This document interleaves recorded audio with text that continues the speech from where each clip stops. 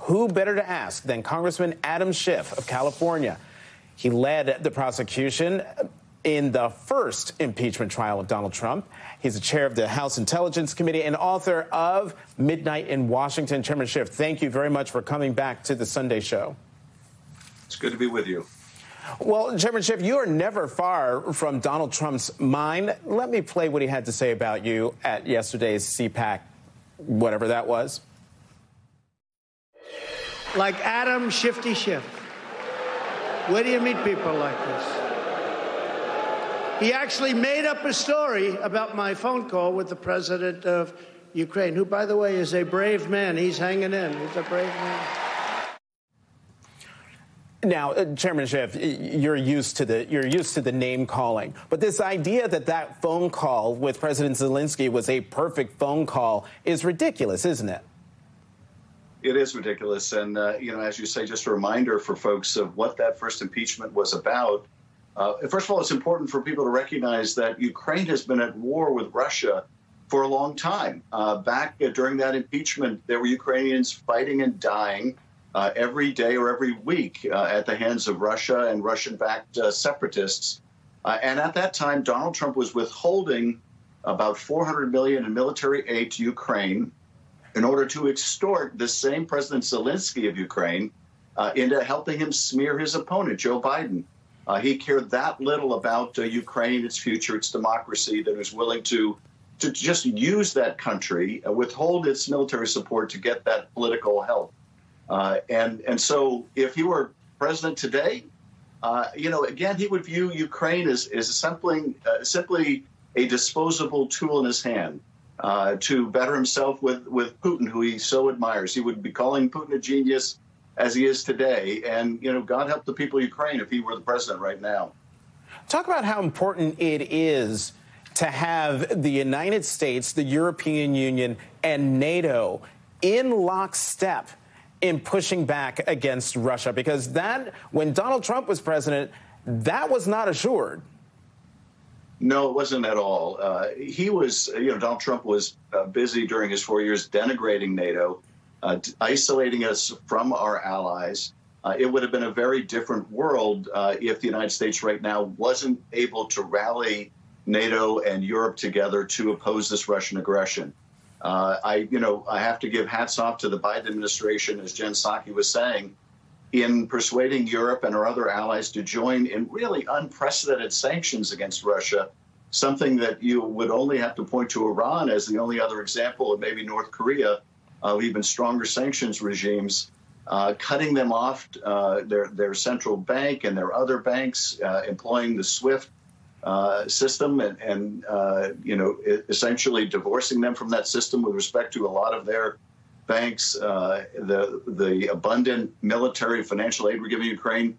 It's really astonishing how the world has come together to oppose this naked aggression by Putin. Mm-hmm. Another thing that Donald Trump said yesterday in that speech, he, of course, had to talk about the January 6th Select Committee. You are a member of that committee. He called you all a collection of, quote unquote, thugs. He accused you guys of persecution. That's a quote from him, of him and his family. He called it a witch hunt. Any of that true? Of course not. But this is a continuation of Trump saying that Russia was a witch hunt, that Ukraine was a witch hunt, that January 6th is a witch hunt. Look, he takes the position that the election itself was the insurrection, and that the January 6th attack on the Capitol was somehow legitimate. In his upside-down world, this is how he views things.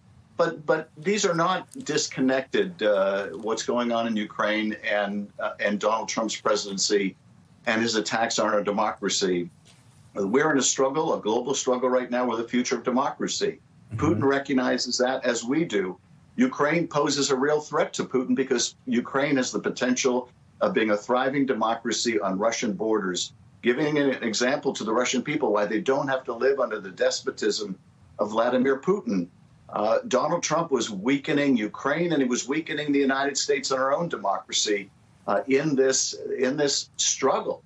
This global struggle over whether we're going to be an autocratic world or a democratic one. So these phenomena are not disconnected from each other. They all go to the future of our democracy. Two quick questions, Chairman Schiff, before I let you go. As chair of the Intelligence Committee, how concerned are you by the news from the National Archives that among the papers taken by Donald Trump from the White House were classified, some of them even stamped top secret? Well, it's very concerning. And the fact that, as is being publicly reported, some of those documents may be so highly classified, they may be even compartmented, which means only very small numbers of people can see them. And they can't even describe them, according to public reporting, in a public document, even in a veiled way. That's very concerning. And of course, what really leaps out at you is the hypocrisy of Donald Trump for years attacking Hillary Clinton over her emails. And what does he do? He brings boxes of documents, some at the perhaps highest levels of classification. It just grabs you by the throat, the sheer hypocrisy of it all. And last question, as a member of the January 6th Select Committee, can you tell us when will televised hearings start? I think they'll start within the next couple of months. Certainly, I hope so. What we're trying to do is have a series of hearings that tell the story of what happened on January 6th and what happened in the run-up to that terrible day, all the multiple lines of effort to overturn the election.